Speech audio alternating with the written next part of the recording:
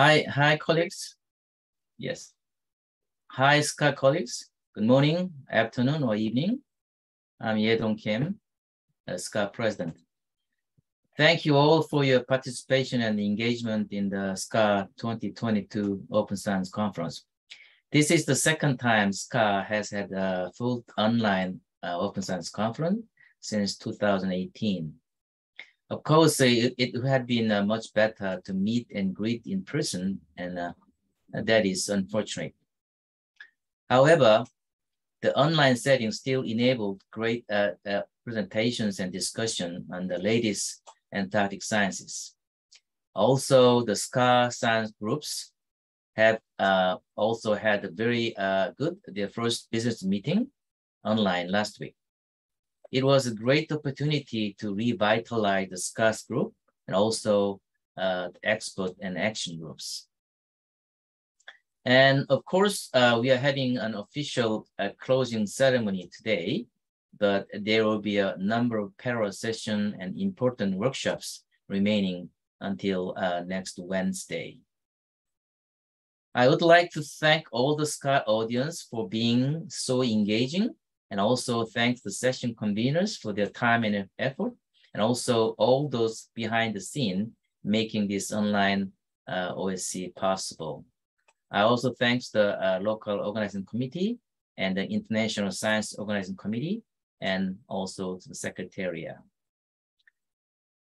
The SCA Open Science Conference 2022 hosted 11 main sessions, 48 parallel sessions, 5 workshops, 5 satellite meetings, and more than 300 posters. As of today, we had 2,550 registered participants, which is a huge success considering the online format of the Open Science Conference. It has been a privilege and honor to hear the tremendous amount of work that is being done on the Antarctic and Southern Ocean. SCA is all about science facilitation and coordination. Much of this science facilitated by SCA is then delivered to the policymaker that will hopefully induce changes for the better in preserving Antarctica and advancing science. As I have already noted in the opening ceremony, the climate crisis is a very close reality. The changes that are happening in Antarctica have significant and far-reaching global consequences. SCA will continue to focus on the changes happening in Antarctica, and at the same time, foster various scientific disciplines all together to have a home in SCA groups. SCA highly value this work that is done by our research community, much of it on the volunteer basis. SCA Open Science Conference is the perfect venue in which we gather to hear each other's presentation and also share our experiences in our journey of research in the Antarctic and Southern Ocean. Usually, this meeting will also include dinners to get to know each other, but in online setting, that's not possible. But we took advantage of online setting where people could gather despite being in different time zone and locations.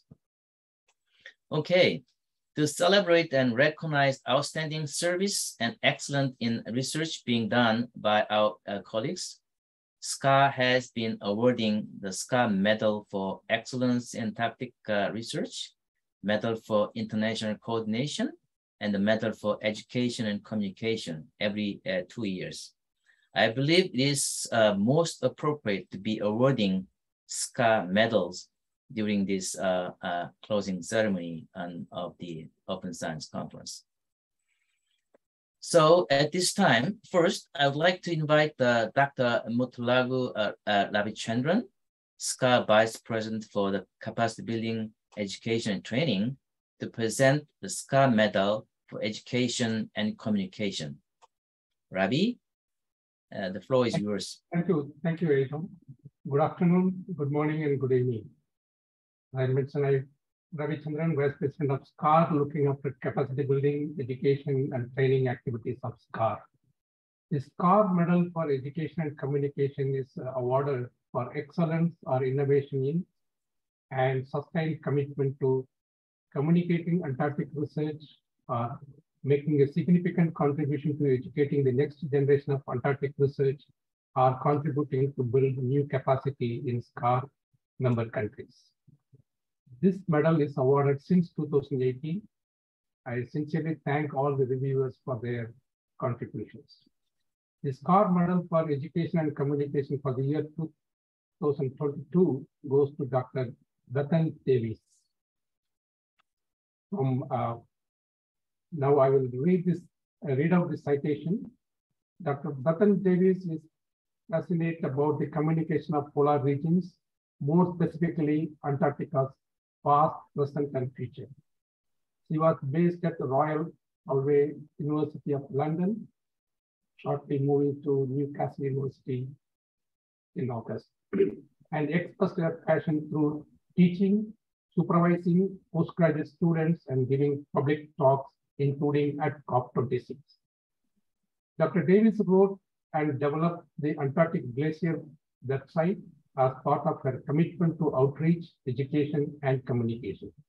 The website has more than 4 million views, averaging over 80,000 per month, and is a substantial resource for teachers, recognized with their Certificate of Excellence in Geological Education by the Geologists Association.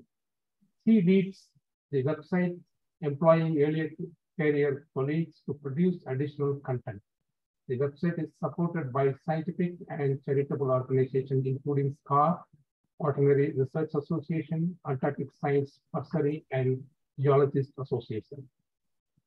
Dr. Davies and the website have been cited by global media, including The Guardian, New York Times, and Nature, as well as organizations such as NASA and the Royal Geographical Society. The website is used as a teaching resource by more than 20 universities and numerous schools. She has also been instrumental in getting funding for and producing educational activities, including Polar Environments Day for 150 school students from diverse or lower socioeconomic backgrounds. Congratulations, Dr. Davies.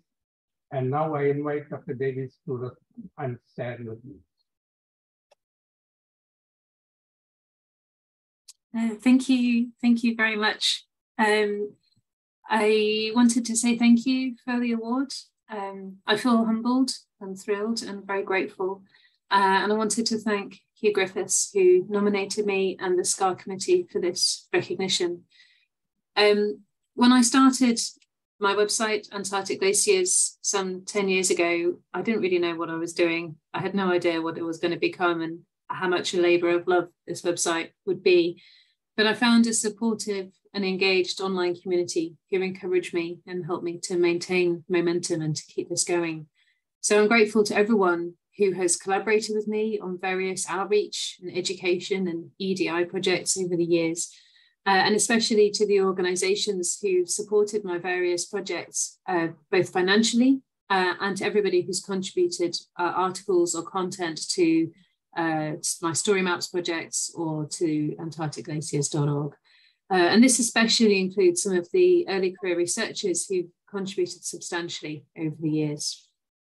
Some projects will remain close to my heart. They were a huge amount of fun and I really enjoyed doing them. The Esri Story Maps project was great fun and really satisfying and involved a huge number of people who really gave their time enthusiastically. And the recent Polar Day, where we ran a science event for local schools with disadvantaged children, remains a highlight for me and was only successful again because of the commitment of a large number of people. I remain inspired by a number of excellent science communicators and EDI champions who are using a wide range of different platforms like TikTok and podcasts and all sorts of things, pub science festivals, TV shows. There are so many different ways in which people are excelling at science communication. And some of those people are here today. But I do feel that given the current pace of climate change, ever more clear and accurate communication of the latest science has never been more important. And I'm excited to keep doing my best to support public engagement, to keep working with journalists and with teachers, and campaigning for better equality, diversity, and inclusion within our community. So I wanted to finish with a call to arms, both equality, diversity, and inclusion, and the clear, frank, and public communication of our science has never been more important, and messaging on climate change needs to be simple, often repeated, and understandable. If you're interested in getting involved, the best way to do it is just to start. There are many platforms and many different ways of doing it, so you can find something that's best suited to your talents, whether that's making TikTok films or podcasts or going into schools, engaging with children. There are lots of different ways to do it. The best way to find an audience is just to start. You'll make lots of mistakes, you'll learn loads, and you'll have lots of fun. To the more senior scientists in the audience, you too have a critical role to play, both in supporting your mentees, their efforts to communicate science, but also ensuring that the organisations that you are a part of are supporting science communication, and logistically and financially, because it's never been more important. Thank you. Thank you, and congratulations to Dr. Bethan Davies. It's a very nice word, especially for the young researchers. Now, I would like to invite Dr. Jefferson Simoes, SCAR Vice President for Finance, to present the SCAR Medal for International Scientific Coordination. Jefferson, you have the floor. Thank you. Good morning, good afternoon, good evening. It's an honor to award the SCAR Medal for International Cooperation, International Coordination 2022 to Professor Stephen Hackley. Professor Stephen Hackley has been the leader of modern Antarctic sea ice research since its inception in the 1970s. His scientific career has encompassed the mechanical, physical, biological, and biochemical properties of sea ice. His 78 scientific journals, papers, and many reports, monographs, represent major contributions to the understanding of Antarctic sea ice properties and processes. Professor Hackley has initiated, undertaken, or participated in several international programs and partnerships, including the SCAR Expert Group on Antarctic sea ice process and climate, ASPECT, from 1998 to 2018, as chair, founding, and co-chair, and other SCAR and external bodies. Professor Hackley has been lead or co-lead on international expeditions. 2017, Pipers, Polinias, ice production, and seasonal evolution in the Ross Sea expedition, including a diverse and inclusive international group from PhD to senior science. Ice Station Weddell, 1991, IPY Simba, 2007. He has also been a great champion of new technologies, such as UAVs for under ice work. Professor Hackley has mentored generations of sea ice researchers, going well beyond his own students and country. He is a leader in bringing together researchers from sub-disciplines and attract science from other disciplines to sea ice. His impact is felt almost everywhere in Antarctic sea ice research. So I now give you the floor to Professor Stephen Hackley to say some words. Thank you very much, Dr. Simoes, for that very kind introduction. And I am really overwhelmed with the award for international scientific coordination in Antarctic sea ice. My history in Antarctic sea ice started with my appointment as a research scientist at the Cold Regions Research and Engineering Laboratory in New Hampshire back in 1968, where I was actually drafted into the Army at that time of the Vietnam conflict, and set off a long career in polar research, for which I'm very grateful. As Dr. Simões mentioned, work started in 1974, and it's very seldom we can start to take a look at the beginning of an era which I'm very proud and happy to be involved with.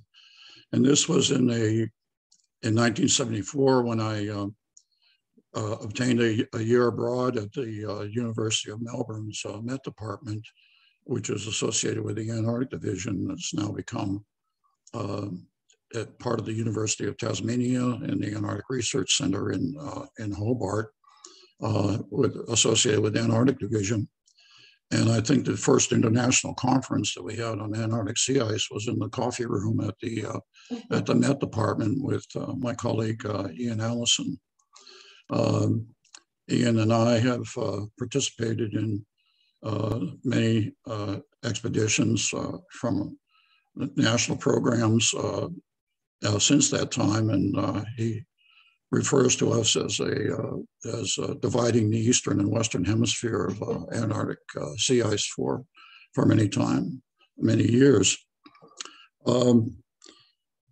In the 1970s, we were involved in national programs, and there wasn't the logistic efforts that we have today, but we were able to start off working in the field in Antarctic sea ice in the Weddell Sea with Coast Guard icebreakers at that time, who were chartered to go down and break out the channel in McMurdo Sound, and then would be available for a small period of time after that. And many of the expeditions were very serendipitous in grouping people together, and we were able to make some of the first measurements on sea ice biology in late 1970s with my colleague Satoru Taguchi. So that started off a period of time when we could team up with the sea ice biologists, and it culminated in a SCAR working group on sea ice ecology, which I was honored to chair, and resulted in the establishment of the Gordon Research Conferences on polar marine science. Other aspects of international work were with the International Commission on Snow and Ice, and the AGU Committee on Snow, Ice, and Permafrost, where we were able to institute a regular series of sessions on Antarctic sea ice, Arctic and Antarctic sea ice. So the early work was not really associated with SCAR, particularly because at that time SCAR was concentrating on the continental work, except for the biology. Of course, there's much work in marine mammals and birds and aspects of the biological system. But because of the logistic capability, they were not able to get down there in the winter period when the sea ice cover was there, and only in the summer when the sea ice cover had retreated. So there hadn't been any work on sea ice in particular until we started that. A revolution occurred in the 1980s when icebreaking ships started to come in to the fore with the development of the Polar Stern in 1983, and a Russian expedition into called the Weddell-Polinian expedition, which were made in 1981, where we were able to penetrate the Antarctic pack ice for the first time in late winter and winter seasons, respectively. This was followed by developments in the US of N.B. Palmer and ships of other nations, Aurora Australis, and in Australia, and the British icebreakers, Endurance, and J.C. Ross, which have been instrumental in penetrating the Antarctic pack ice and making those aware. SCAR first became involved in our work in 1997 with the establishment of the GLOCHANT program, the Global Change in Antarctica, under the leadership of the great Charlie Bentley.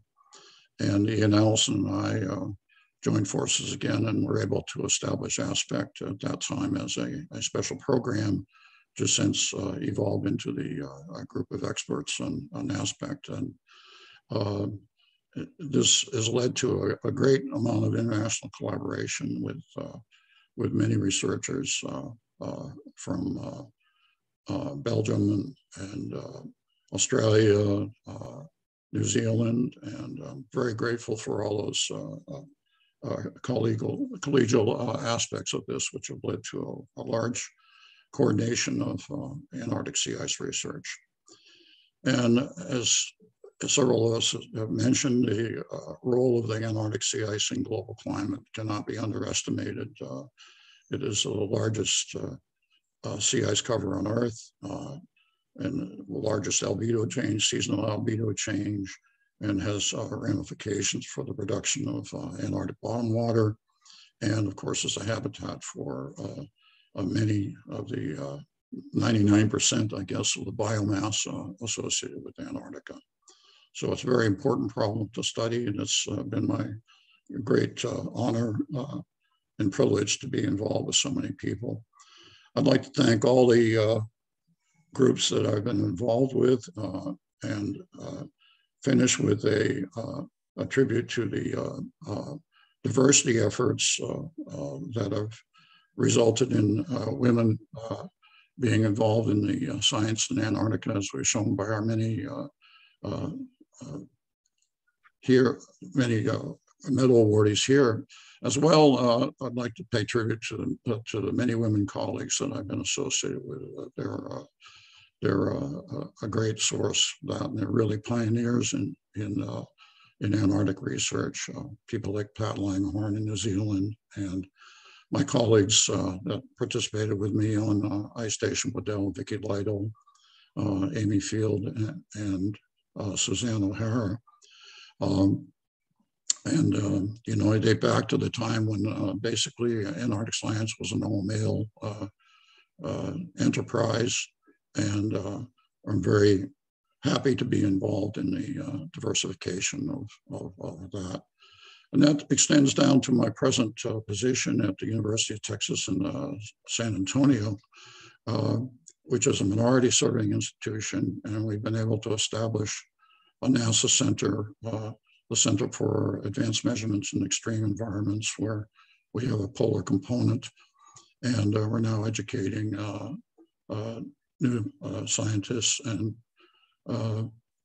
in STEM research, which is the major mission of this effort. So it continues on. And finally, I'd like to thank SCAR and all my colleagues for their nomination and for this great award, which I'm deeply honored to receive. Thank you. Okay. Thank you. Okay. Thank you, Professor Ackley, and congratulations. Thank you, Professor Ackley, and congratulations. All right. Now, I'd like to invite Professor Deneb Karens, SCAR Vice President for Science, to present the SCAR Medal for Excellence in Antarctic Research. Of note, there were so many outstanding researchers to be selected, and this year we have a joint recipient for this medal. Deneb, floor is yours. Thank you, and hello everyone. First, I'd like to congratulate all of the awardees today. And I would like to say also that I'm very honored to be making the presentations for the 2022 SCAR Medal for Excellence in Antarctic Research. And as Yedang just mentioned, this year we have two recipients, Pippa Whitehouse from the University of Durham and Elizabeth Sykes from Rutgers University. Just very briefly, I'd like to mention that the selection criteria for this award include the breadth of research, the importance of the work, recognition of research impact, publications, and contributions to advancing SCAR activities. I'd like to read the citation for Pippa Whitehouse, and then we'll have a few words from her, and then we'll do the same for Liz. So Professor Pippa Whitehouse is a leading expert on glacial isostatic adjustment, GIA, which is the response of solid Earth to changes in ice and ocean loading as ice sheets change with time. She implements numerical models of GIA and is equally expert on records of past ice sheet configurations and sea level change. In landmark papers, she completed a continent-wide reconstruction of the Antarctic ice sheet and created a new GIA model for Antarctica. Professor Whitehouse has transformed the understanding of GIA by establishing the influence of solid Earth deformation on the behavior of the ice sheet, which has important implications for understanding future sea level rise. She is a greatly valued and extremely generous collaborator, and her expertise is highly sought by many, as indicated by the large number of her co-authored papers on wide-ranging topics. Through her highly cited publications, she has brought new GIA understanding to the global science community. Within SCAR, Professor Whitehouse took on the leadership of the recent Solid Earth Response and Influence on Cryosphere Evolution scientific research program, implementing high-profile science activities and highly successful training schools.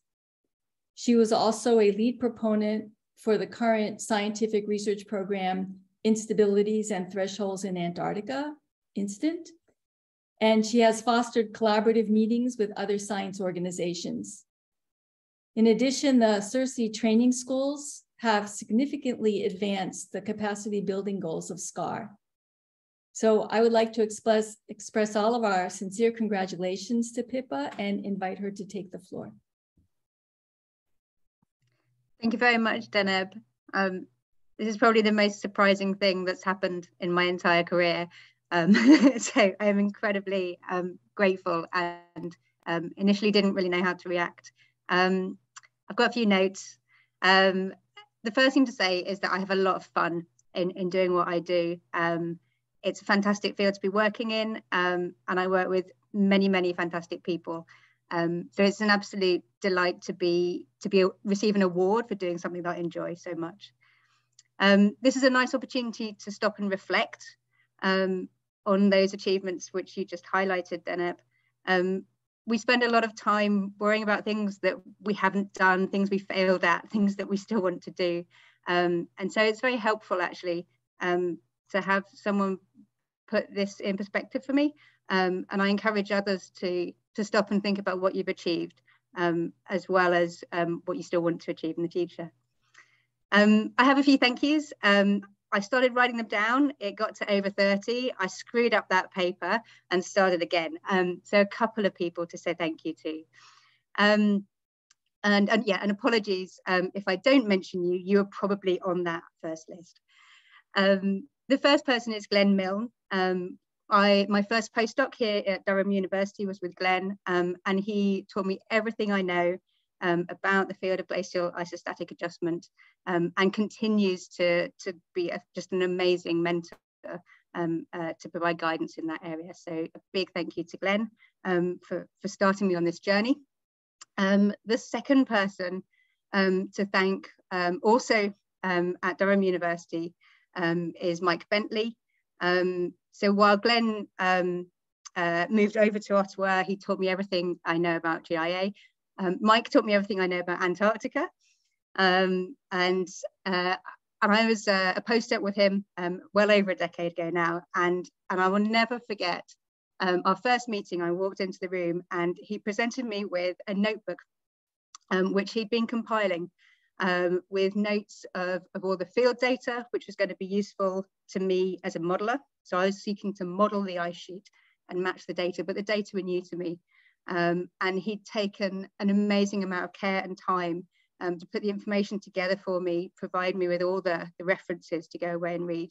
And that's something I try and pass on, that amazing mentorship of me as an earlier career researcher. The third person to thank is actually Anne LeBrock.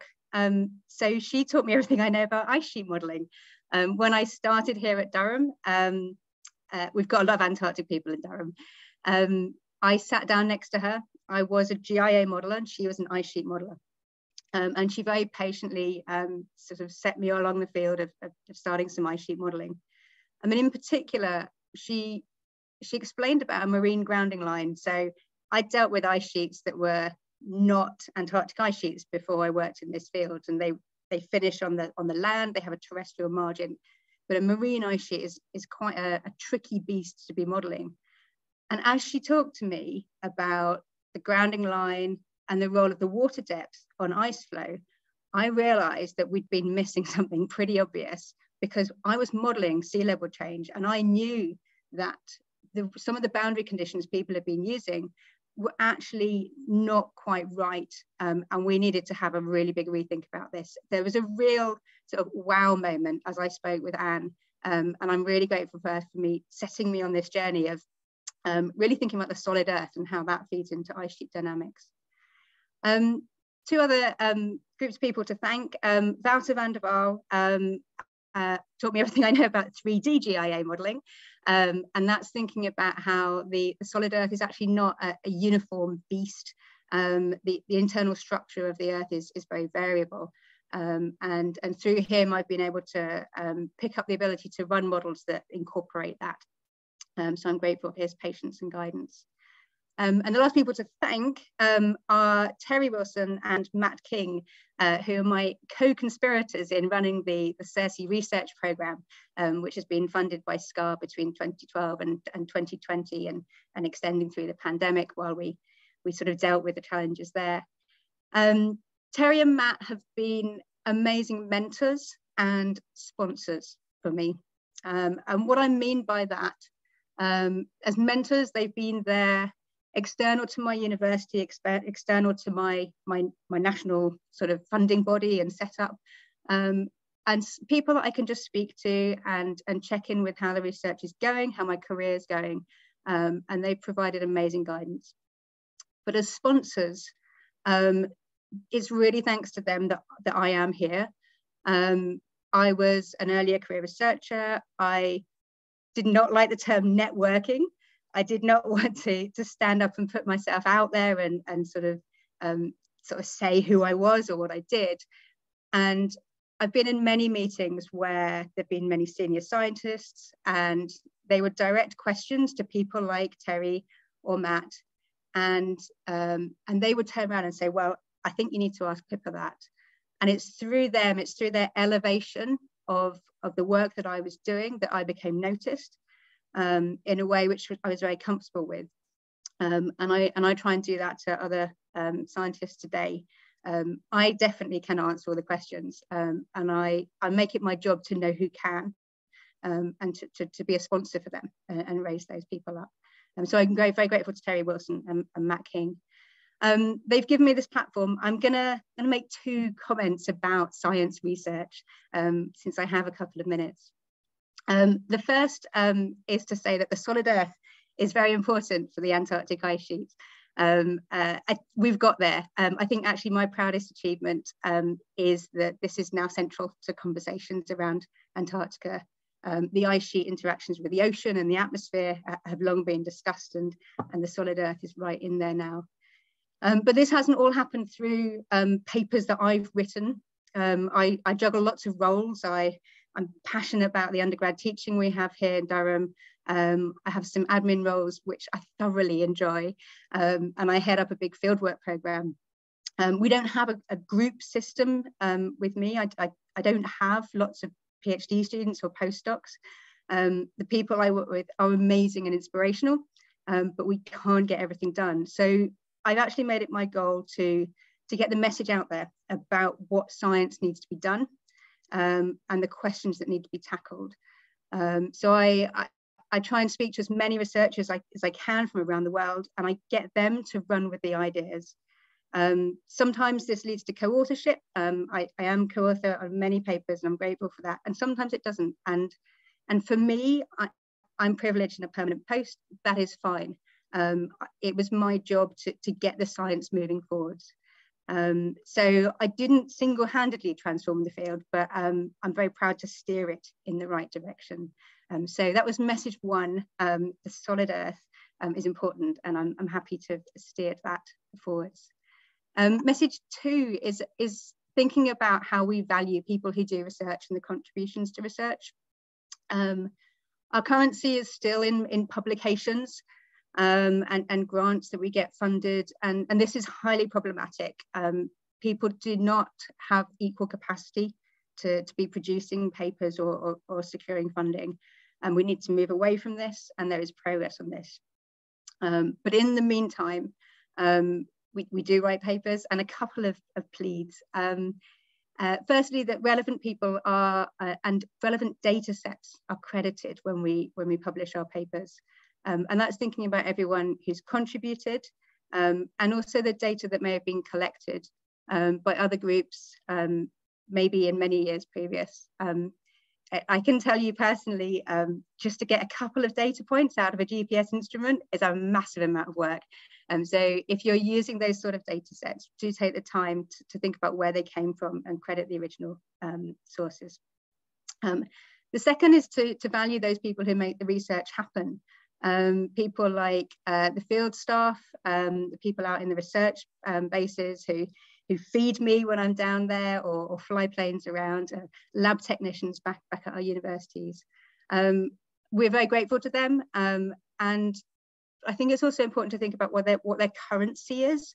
So what I mean by that is they may not need to be included on a paper, and take the time to think about how to value their contribution and what they would be grateful for to look like recognition. And then the last thing about research is to be proactive in involving the best people. We all have a tendency to reach out to people who we know, people who look similar to us. And I challenge you all to think outside the box as you're planning your research, and think of people outside your immediate circle who may have some very crucial knowledge and skills that you don't have within the people you already know. But also to be sensitive here to cultural differences and hierarchical differences. So what do I mean by that? I've been the only small female postdoc in many meetings with loads of senior male professors, and it was utterly terrifying. The meetings all went well because those people were always very careful to value my opinion and make it clear I had a space in the room, and that my input was very much valued. But it was frightening. And as we seek to diversify our teams, it's important to be aware of that, and to make it very clear why we're involving people and to value their input. So finally, I'd just like to thank SCAR. You bring together people in a way which simply doesn't happen in other areas of research, and that's partly due to the collaborative nature of just trying to get the research done. There's a very strong ethos of respect from the SCAR leadership all the way down, and this influences the entire community and across the Antarctic and polar communities. And I think it's no surprise that some of the challenging conversations we're having around changing research culture are being led by people in polar science, and that comes from the clear leadership. Thank you. And also thank you finally for the opportunity over the years to exchange ideas with so many amazing researchers, especially the students, the postgrads, the earlier career researchers. They have the fresh ideas and enthusiasm, and it's really thanks to them that we've made so much exciting progress in my field over the past decade. So this one's for all of you. Thank you. Thank you very much for that inspiring talk, and also congratulations again on the award. So I would like to now read the citation for Elizabeth Sykes, who is also a recipient for the SCAR Medal for Excellence in Antarctic Research. Professor Elizabeth Sykes's considerable influence on Antarctic and Southern Ocean science derives from a series of groundbreaking publications that have improved our knowledge of the Southern Ocean's control on global climate in the late Quaternary. Her work has been innovative on multiple fronts, most notably for sea surface temperature estimations, identifying glacial deep ocean carbon dioxide sequestration in the Southern Ocean, and clarifying the relationship between changes in Southern Ocean circulation and atmospheric CO2 levels during ice ages. Her work has provided critical information about Southern Ocean frontal movements, southern westerly winds shifts, and Southern Ocean sea surface temperatures in the last glaciation, all of which have improved our understanding of the Southern Ocean's influence on climate change. Professor Sykes's contributions to Southern Ocean and Antarctic science include her involvement in the science communities of 3 countries, Australia, New Zealand, and the United States. An active expeditioner, she has participated in 16 oceanographic voyages, 7 of those in the Southern Ocean. She has mounted 3 successful major coring expeditions to the Southern Ocean and has led 2 as chief scientist. Professor Sykes actively serves the Antarctic Southern Ocean scientific community. Since 2017, she has been a member of the SCAR Southern Ocean Regional Panel, SORP, which is co-sponsored by CLIC and CLIVAR. And since 2019, she has served as the SORP co-chair. Professor Sykes is also a member of the Southern Ocean Task Force coordinated by SCAR. The task force is working to integrate the Southern Ocean into the United Nations Decade of Ocean Science for Sustainable Development. We would like to express our sincere congratulations to Liz, and I invite her to now take the floor.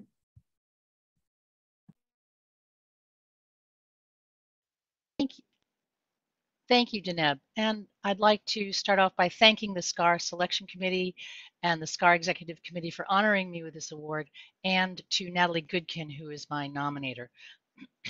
My research for most of the last of the 3 decades has aimed to improve our understanding of the climate in the Southern Ocean surrounding Antarctica in the last glaciation. How cold was it? Did the fronts move? How far?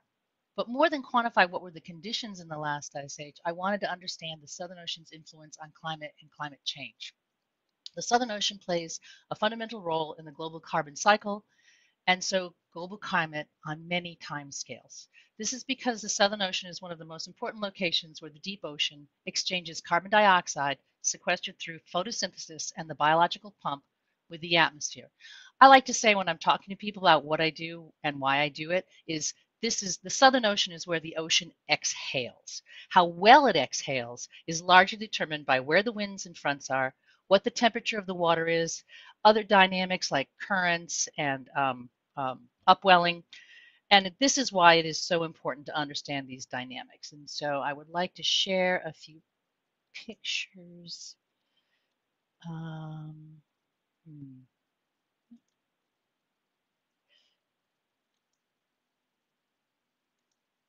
Okay, yeah. So to illustrate what I'm saying is I'm pleased to have made many useful contributions to our understanding of things. I'm sorry, Liz. You've got the wrong screen. Oh, view. Goodness. Let me try sharing the other screen. That would be clever to do.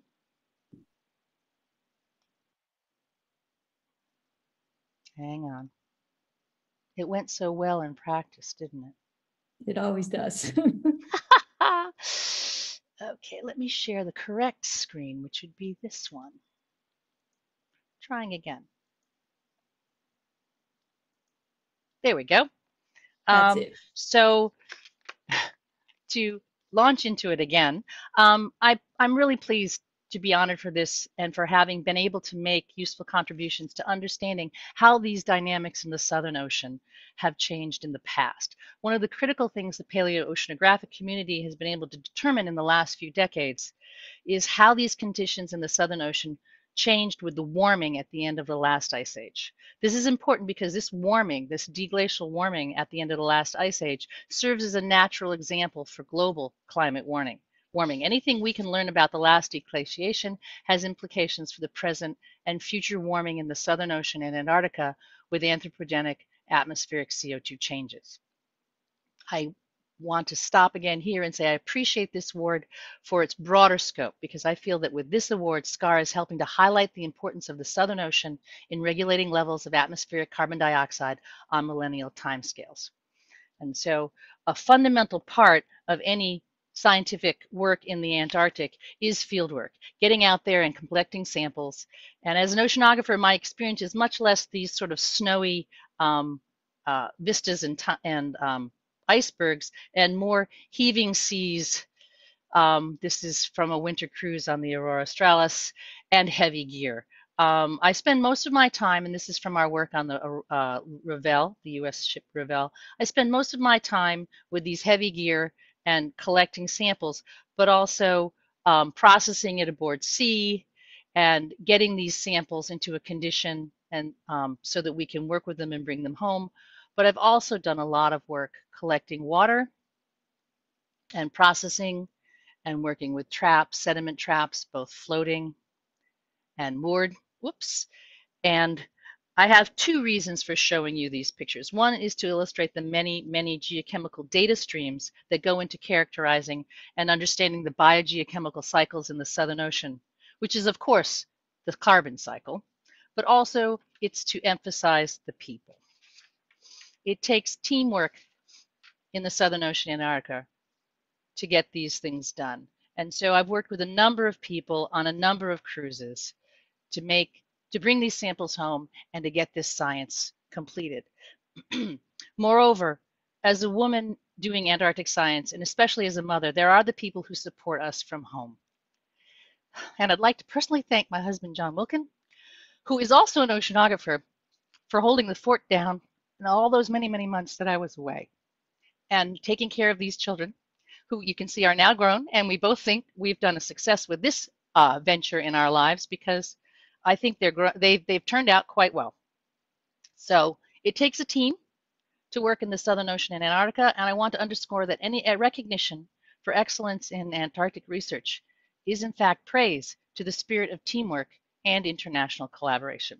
I want to thank my colleagues from around the world at all career stages and of all stripes and diversity who have lifted my boat and made this journey of adventure, a joy all these years. Thank you.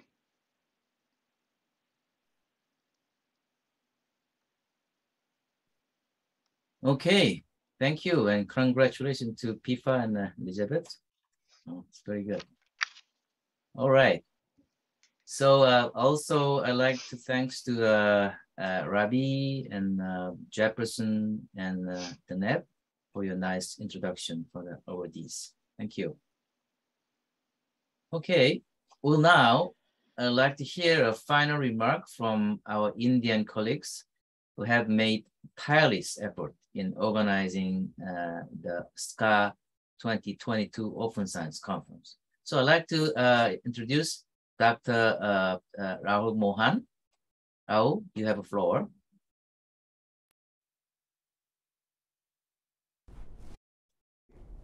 Greetings from India.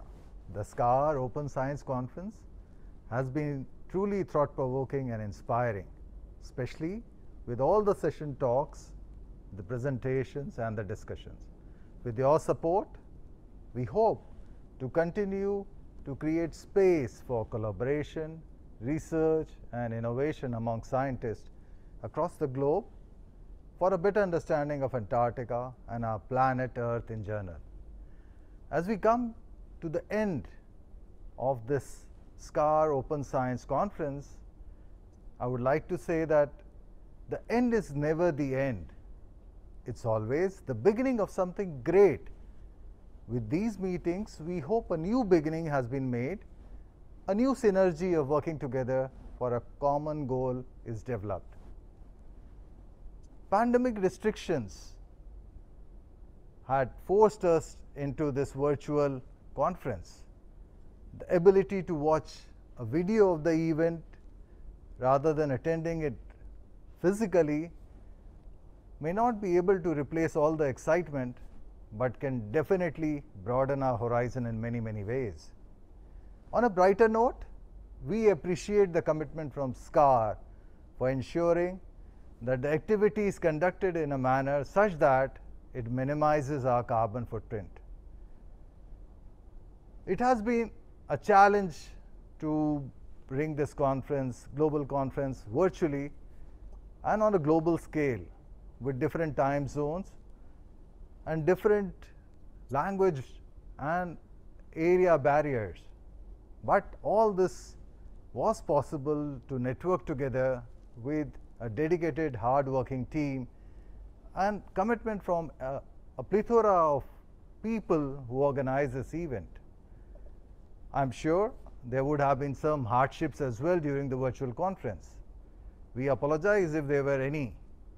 It is my duty and privilege to propose the vote of thanks on behalf of the local organizing committee for SCAR Open Science Conference 2022. At the outset, I would like to express our gratitude to the entire SCAR community for attending and actively participating in this virtual conference. Our special thanks to the SCAR President, Dr. Y.D. Kim, the ex-President, Professor Chuck Connecticut, who was a big help, the ISOC President, Dr. Stephen, and the SCAR Secretariat for giving us the opportunity and support in planning and execution for hosting the SCAR 2022 conference. I would be failing in my duty if I don't thank the Honorable Minister of Earth Sciences, Dr. Jiten Singh,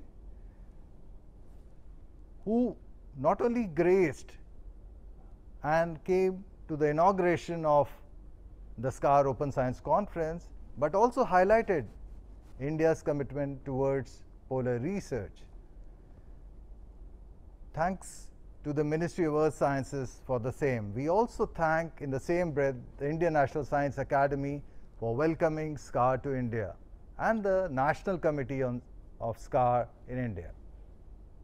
I extend a hearty vote of thanks to our Secretary, Ministry of Earth Sciences, who happens to be the SCAR Vice President, Dr. M. Ravichandran, the past MOES secretaries and the program officers of MOES for their constant support right from the time the SCAR Open Science was conceptualized to be bid and till the very last date of this closing ceremony.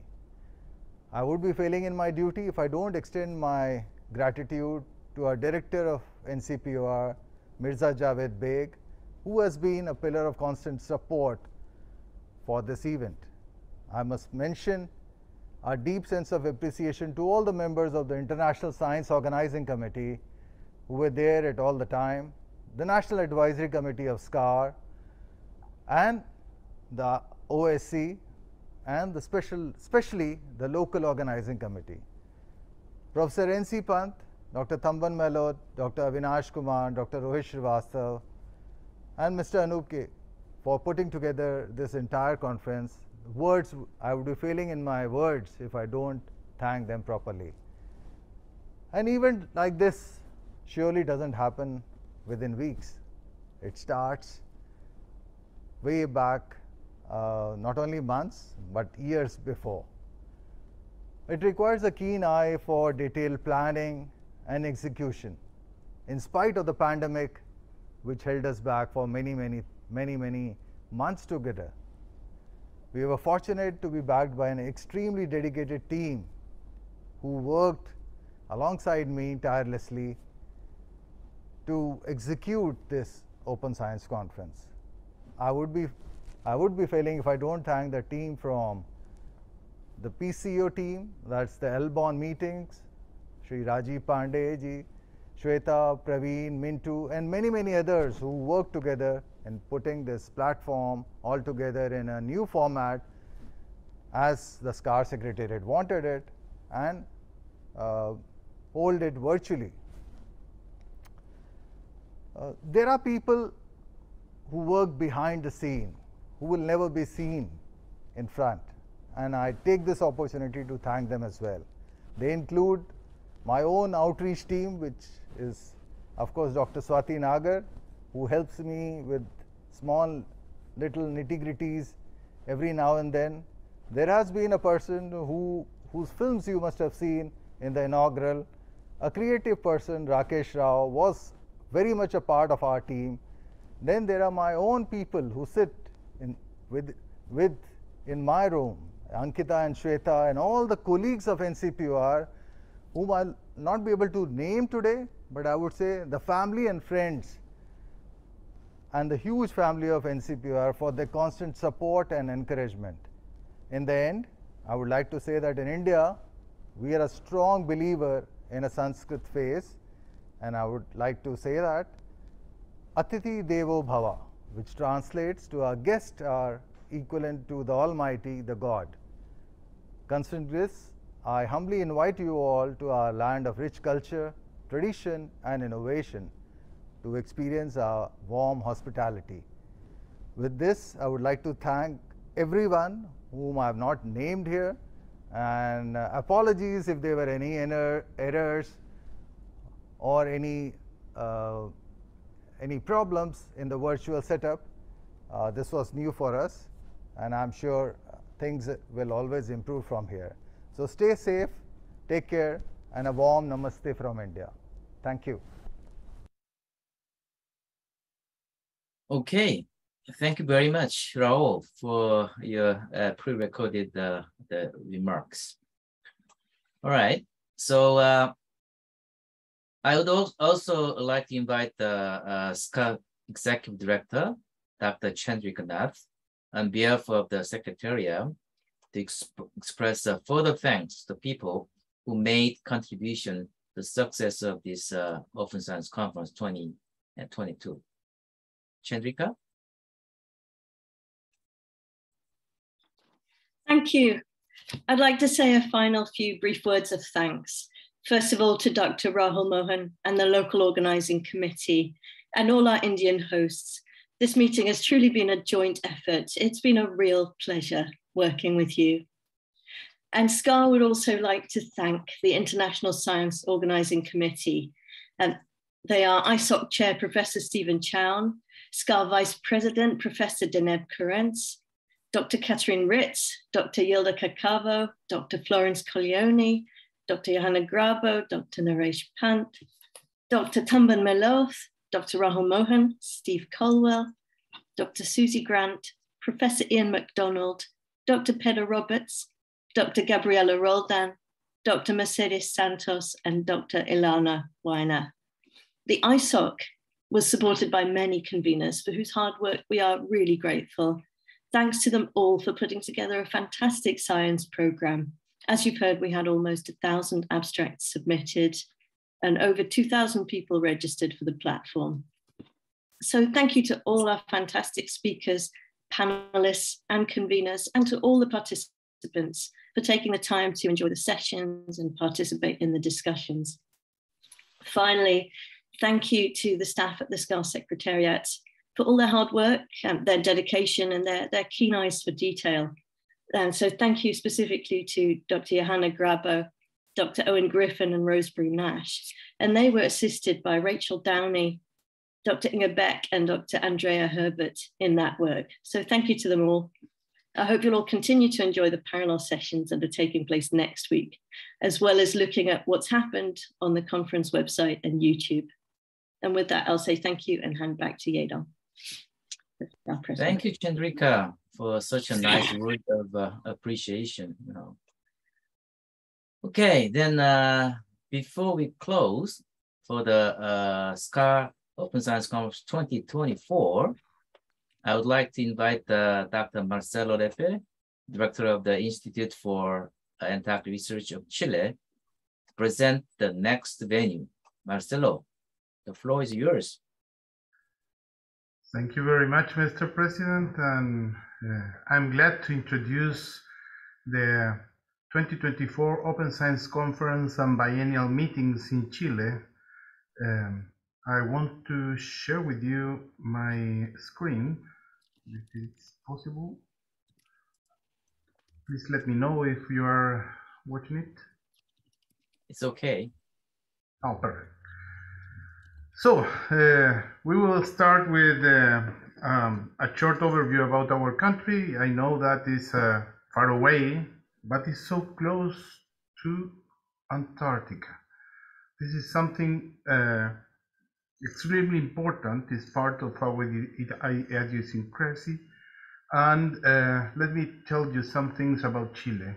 So our language is Spanish. Our currency is the Chilean peso.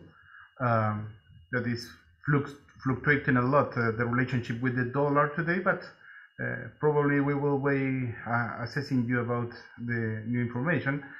Our population is around 19 million inhabitants.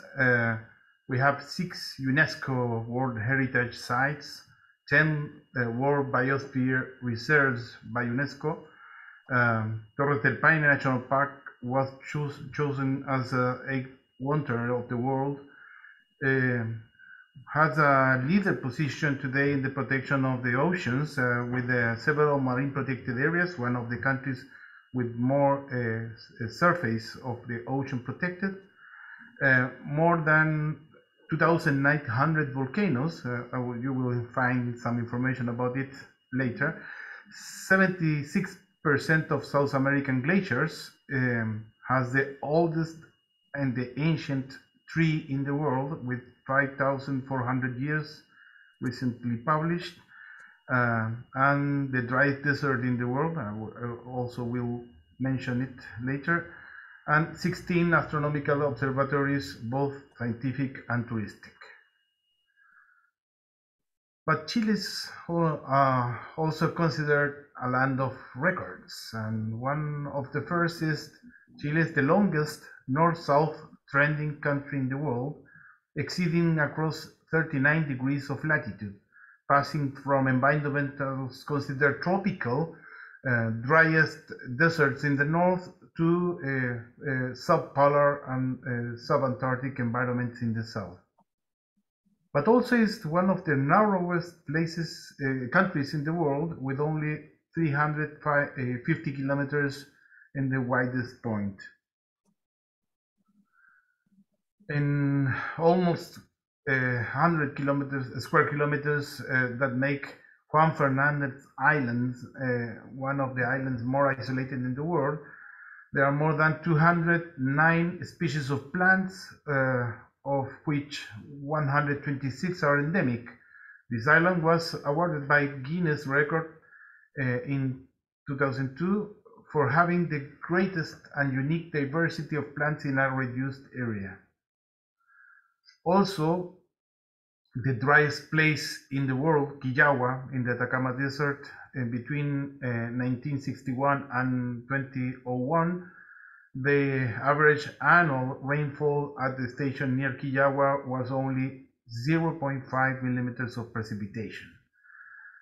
In comparison, the average annual rainfall in the Amazon basin is about 4,260 times higher. It's the driest place in the world. Also, it's a sad record. The biggest 6 earthquakes ever recorded in our world's history. In Maule, Chile, earthquake in 2010, recently 8.8 in magnitude. Kamchatka in Russia in the 1952, 9. Tohoku in Japan, 9.1. Sumatra in Indonesia in 2004, 9.1.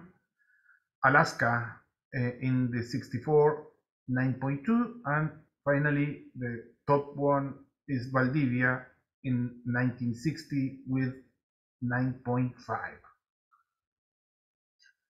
But I love this record. This is my favorite. The Yagan people of southern Chile and Argentina hold the Guinness record world record for having the most concise word in the world. It's very difficult, including my Spanish accent, Mami Jalapinata Pai, which means something like a look between two people, where each one waits for the other to start an action that both want, but neither one dares to initiate. It's a very specific meaning, but it's something really important we have to understand. We have a variety of cultures in Latin America, and Chile is not an exception. From the very north to the very south, many languages and many cultures. Chile today is a very well-connected country. Passing through Santiago, our international airport, you can access it by 15 airlines flying to Chile regularly. Some information about the places where the meeting will be organized. At the moment, two cities, Pucón in the Araucanía province, is not so far away from Santiago. It's a short flight from Santiago to Temuco, the capital of the province, and then another 1 hour 15 minutes driving or by bus directly from Temuco to Pucón. Pucón is a very beautiful area. You will find images and videos about it after my short talk. The weather in between August and September is rainy, but it's not impossible to make a lot of outdoor activities in the area. A lot of forests, volcanoes, and the other important part of this Open Science Conference and biennial meetings will be Punta Arenas in Patagonia, in Chile and Patagonia. Punta Arenas is a city really cold in August, but not so cold as Norway or Sweden, probably during winter. At the moment, we have some snow over the hills, but it's extremely important to understand that as one of the closest countries and regions in the Earth to Antarctica, we are under the influx of the Antarctic weather too, but probably a good environment for an Antarctic meeting. So Chile is today one of the big 5 gateways to Antarctica, but especially a gateway for science. 22 to 23 countries are passing through Punta Arenas in a regular year. After the pandemic, probably we will recover these numbers.